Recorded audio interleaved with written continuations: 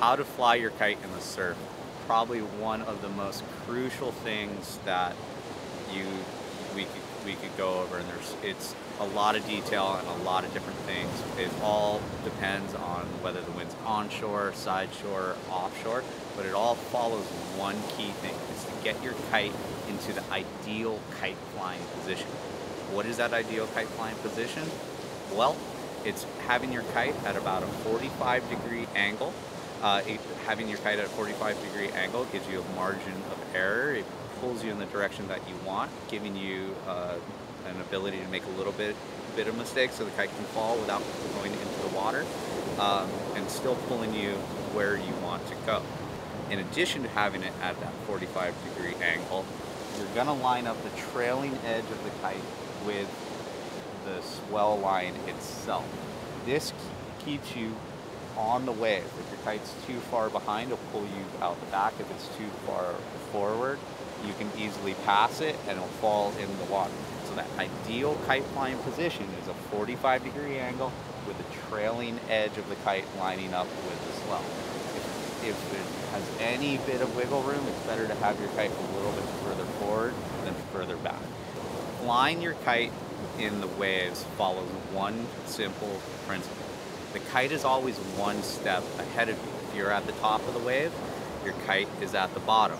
When you're dropping in, your kite's bottom turning. When you bottom turn, your kite's coming off the top. And what that's doing is pulling you throughout the turn. If you ever find yourself in a position where you're going fast, slowing down, or anything but a smooth, even control, it's because your timing with your kite is not following it perfectly.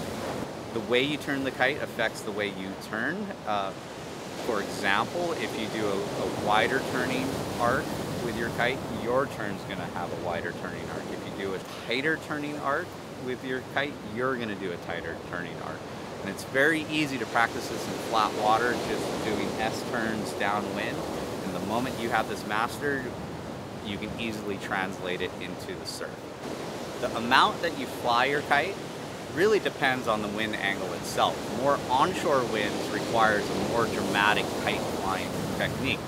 Because the kite naturally wants to go to the edge of the wind window, you have to more aggressively fly the kite back to that ideal kite flying position to ride down the line. The more side shore the wind becomes, the edge of the wind window shifts, keeping the kite further back towards the wave, closer to that ideal kite flying position. When it's a side shore wind direction, your kite flying becomes a bit more subtle. You don't need to do those big, large, aggressive turns anymore. You're just doing subtle repositioning, giving yourself power by moving the kite and getting your kite back to that ideal kite flying position. Again, that ideal kite flying position is at a 45-degree angle with a trailing edge in line with the swell of the wave.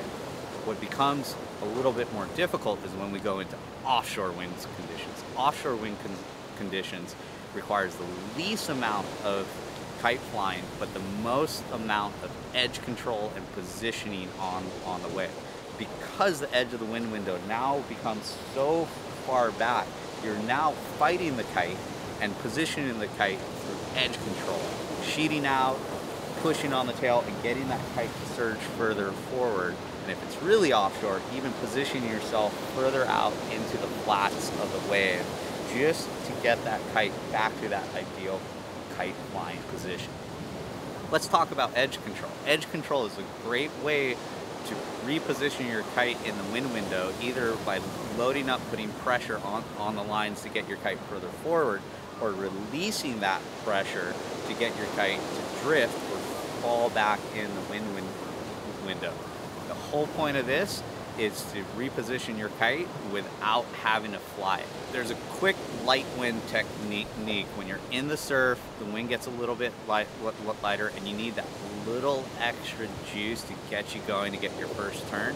It's a very simple thing. You kite loop your kite. It still follows all the same principles of having your kite one step ahead of you, but you get the added power of bringing your kite through the wind window and more through the power zone, and giving you that extra oomph to get you moving and begin ride. You can see here by looping the kite in the beginning of the ride, it gives you that extra oomph by flying your kite through the power zone while still having your kite one step ahead of you.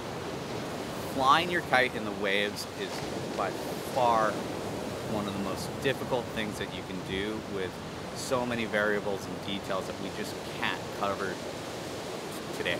So if you want to go more into this, make sure to check out riostevenscoaching.com. Have a lot more info on there.